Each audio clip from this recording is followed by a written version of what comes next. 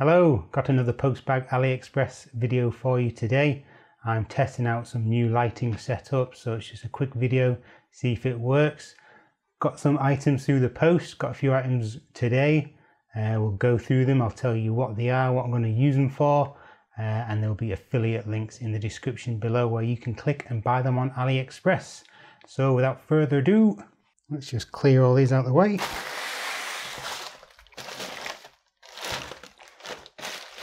Start with this one, which is down as adhesive sealers, battery storage boxes. So what have we got here?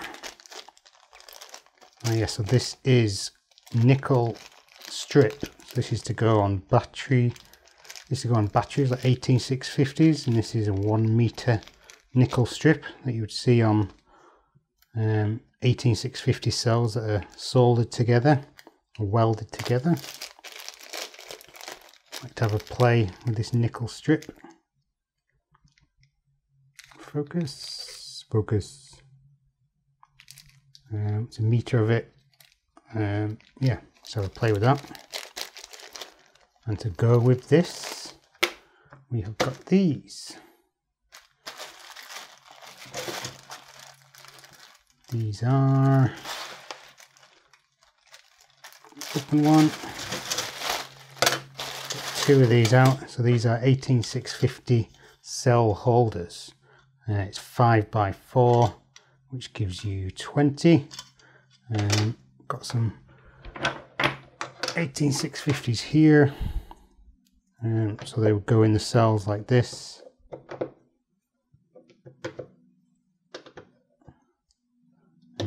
So on and so forth. You'd alternate them depending on what your cell chemistry is going to be, and then you put the top on. Imagine them all filled up.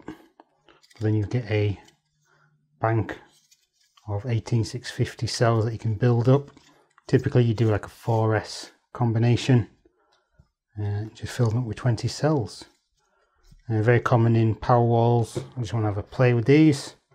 A quick and easy way of setting up a bank of 18650s. Very cool, very cheap. Okay, this one is down as integrated circuits. And what have we got here? A bunch of 18650 stuff. Not 18650, ESP8266 stuff. So we've got two ESP8266 ESP01 boards. A bit shiny, this new setup. And you can see these. This is the ESP01 chip, standard chip that you get.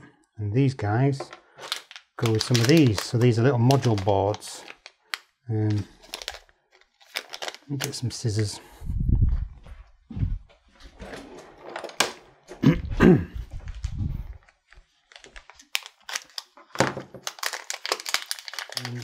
It's the Dallas DS18B20 thermometer. Essentially tells you the temperature, and you connect one of these and you set it up for various sensor tasks. That's one of them. One of these, which I've already got. This uses the DHT11 chip, which is the blue temperature and humidity sensor. Very basic little module board. And again, you would connect your ESP8266 to this board, you power it up, and you've got yourself a basic little sensor module. The problem with these though is this temperature chip, this temperature sensor is underneath the ESP01 board, which can get very hot with this chip, and it's also next to a regulator, which can also get very hot. So the readings on this are a little bit off. So your best advice, best bet, is actually to bend this like that, so it's out of the way. So it's away from this hot chip, it's away from the regulator, you get a much more accurate reading. That's one of them. And we've also got this one. Now this is not a temperature chip. We have a connection wire. This goes to a 3-wire connector. Again, this will go on top. Now this is for some RGB LEDs. Because it's 3-channel, they are addressable. So you got the VCC, you got the ground, you got the signal, which is your data pin, and that'll go off to various addressable LEDs like the WS2812. Colin Hickey did a video on this. I will put a link up there. That's it, just a few modules to play about with.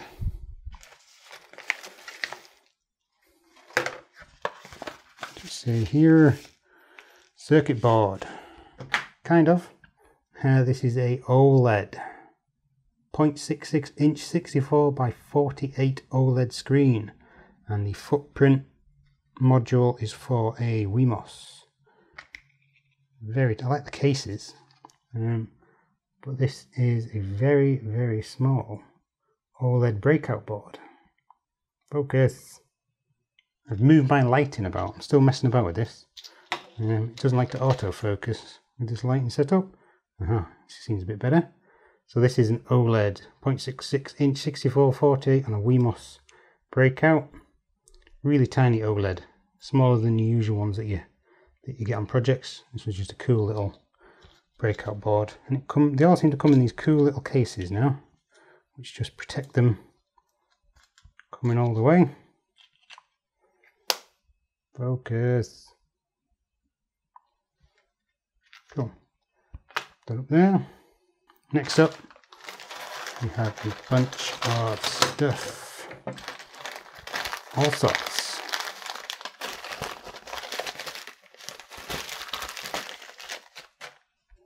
That was good. So, I've got here first, this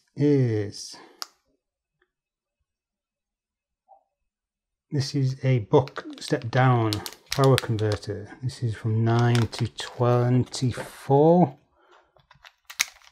9 to 24 volts, I believe, down to 5 volts, 3 amps. A very powerful little step down power converter.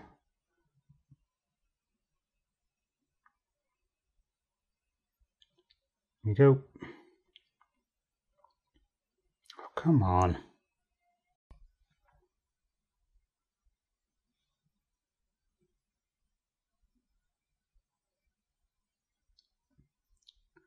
I've solved my autofocus issue. It wasn't the lighting, it was the format of the video. Gone from 1080 60 frames per second to 1080 30, and it focuses much quicker. There you go. So yeah, just a simple little buck drop down.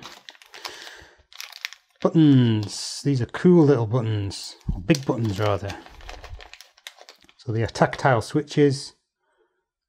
Standard little legs, tactile clicky, but they have some extra legs on them because they have an LED, so you can light this up and you can make it a glow up button. Got green, red, orange, white and blue. Plan for this was actually to make a Simon game, a simple Simon where you follow the tones and the colours. So yeah, that was a cool idea. I'm going to have a play with that. This is a CP2102 USB to serial converter. Very tiny, absolutely tiny. Just to connect to projects to upload code. Always handy to have one of those. Put that there. That's a bit of that. So these are 1, 2, 3, 4. Get one of these out.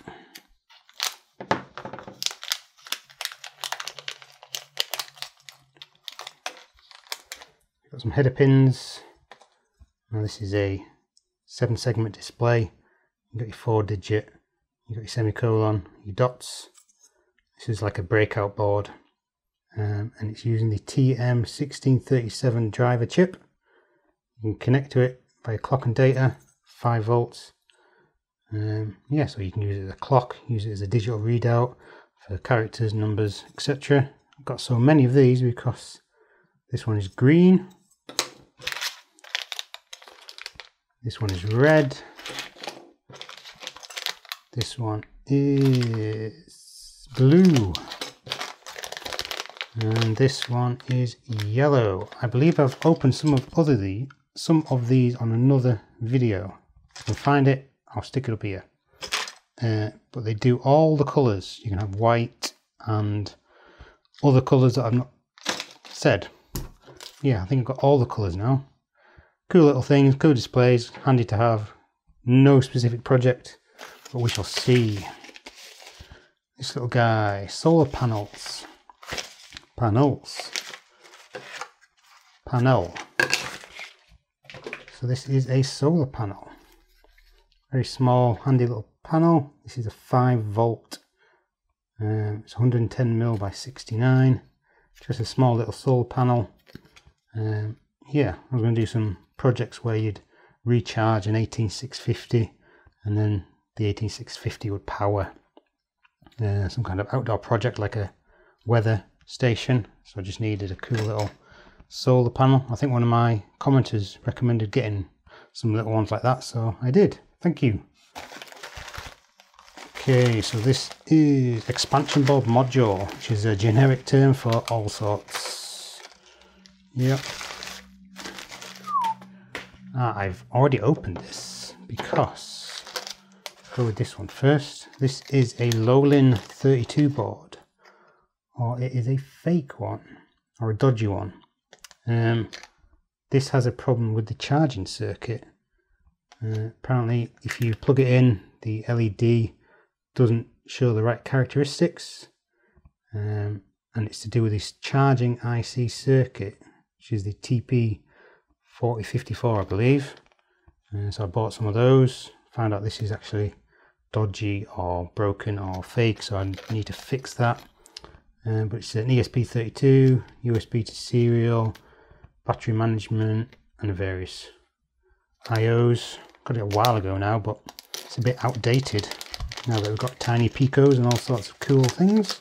Still, cool little dev board to play with.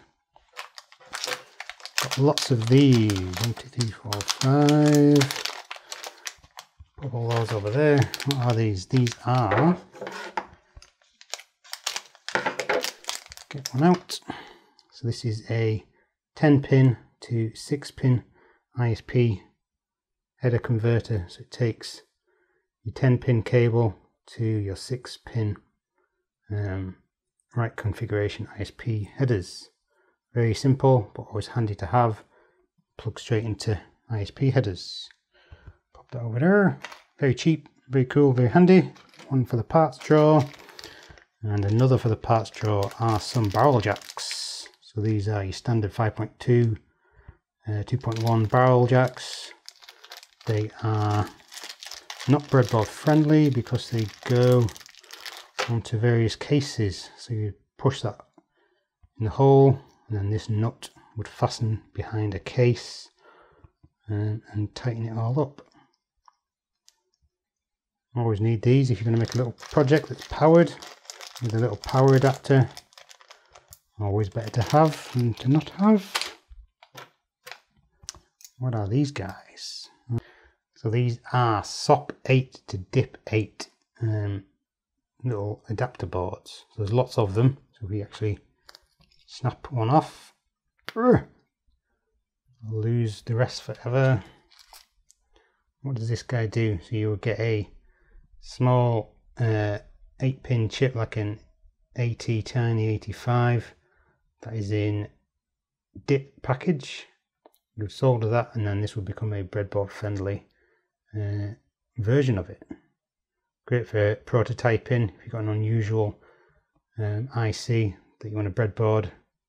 You solder it onto there, put some header pins on, and then you've got a breadboard friendly thing to plug in and play with. Again, handy. One for the parts drawer. And to go with those, some of these. I think Julian had these, and I was very impressed with these. These are tiny little breadboard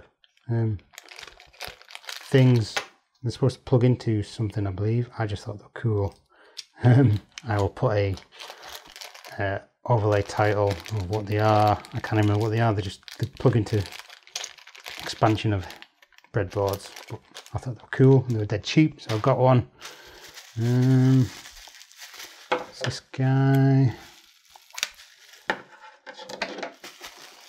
Okay, just bent that. Great. This is a ZIF socket.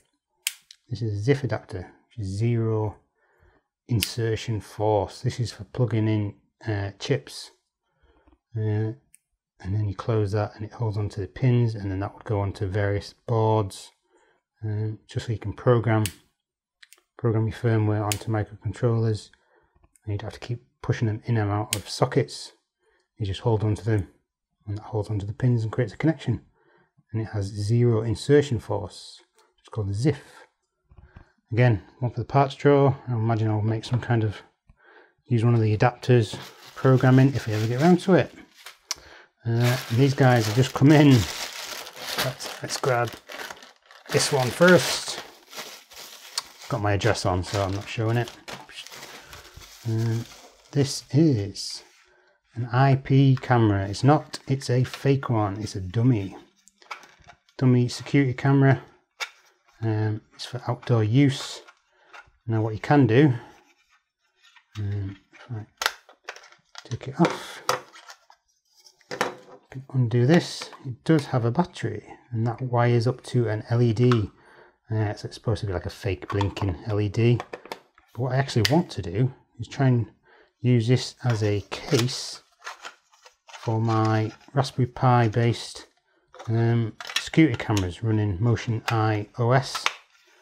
I want to put them outside under my guttering, my roof, and just have a more weatherproof case. It's supposed to be weatherproof.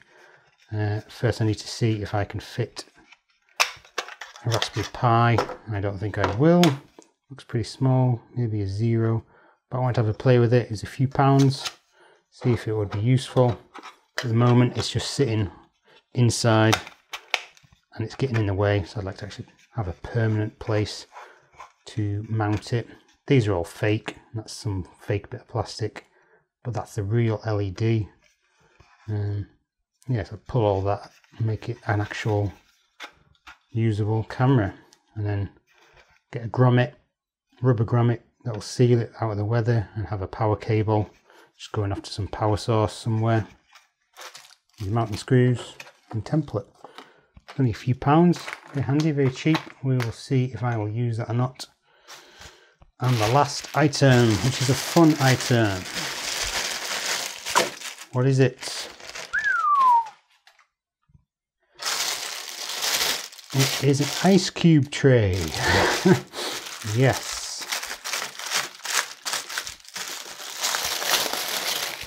Check it out. So this is a diamond ice cube tray. Something you've always wanted, right? Yeah. We always like a good ice cube in this house. Go with our Proseccos and various drinks. And this is supposed to make ice cube like ice cubes.